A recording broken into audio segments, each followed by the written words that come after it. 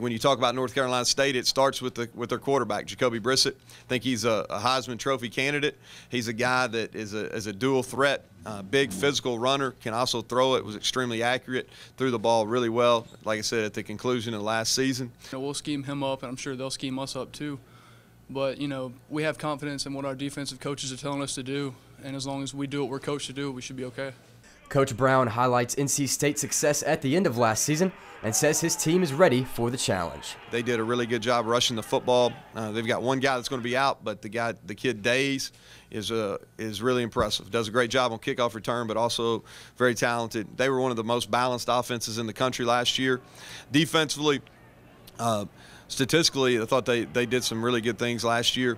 Again, played their best at the end of last year, really from the Louisville game on. I thought they were really impressive. But defensive line-wise, they've got a lot of depth. They're going to run a lot of guys in there. It'll be a challenge for us up front. And then they have one of the most, if not the most, experienced secondaries in the country. So we've got our hands full, but our kids are looking forward to it. It'll be a great environment to go out there and play on Saturday night.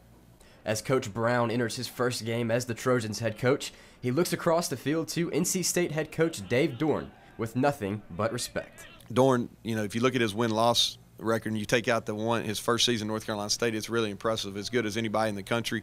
I think you can always judge really good coaches by their win-loss record in close games, and his is extremely high there too. As the countdown to kickoff comes to a close, one senior on the team shares the importance of Saturday's game and the impact it has on the mindset of the team.